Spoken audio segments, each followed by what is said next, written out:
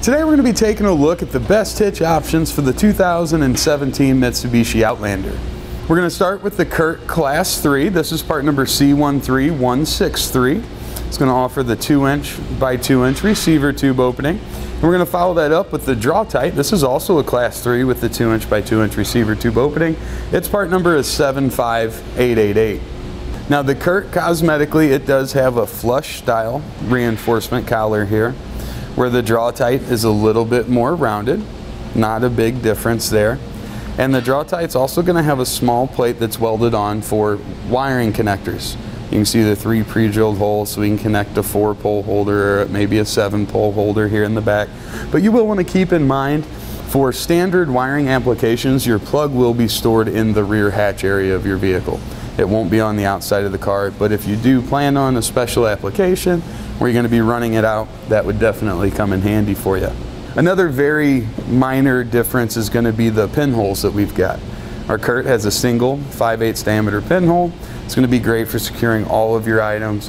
Looks like we've got enough room there for just about whatever accessory you might choose to use. Just want to make sure that that's a Class 3. Same can be said for the Draw-Tite here. We've got a good amount of room. Should have plenty of room to use whatever accessory, but we want to keep in mind we need to use the pinhole that's closest to the front of the vehicle. It's larger and it's 5/8 of an inch in diameter.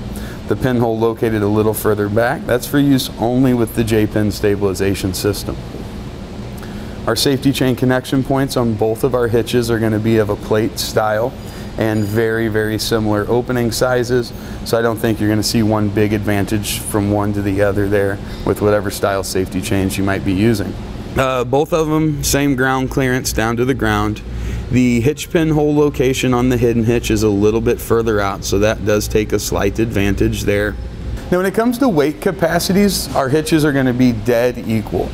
They're the same whether we're using weight distribution or not using weight distribution, and that's going to be a total of 600 pounds of tongue weight, so that's the maximum downward force that we can put on our receiver tube openings, and it gives us a 4,000 pound gross trailer weight rating. So that would be the total weight of our trailer and anything that we were to load up on it. Again, the same with or without weight distribution, but you definitely want to check the owner's manual on the Outlander. You want to see what its tow rating is and go off of whichever of those numbers are the lowest. Now looks wise, the two hitches are going to be very, very similar to one another. Basically what you're going to see from behind your car is about this point over past the receiver tube opening to the side plate here.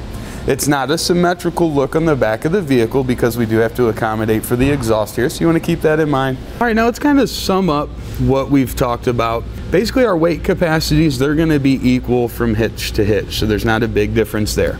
Now the clearances on both of our hitches are going to be almost identical with the exception of that Draw-Tite's pinhole being a little further back. When it comes to towing, I think the Draw-Tite having that bracket welded on, it's going to make attachment of that easier.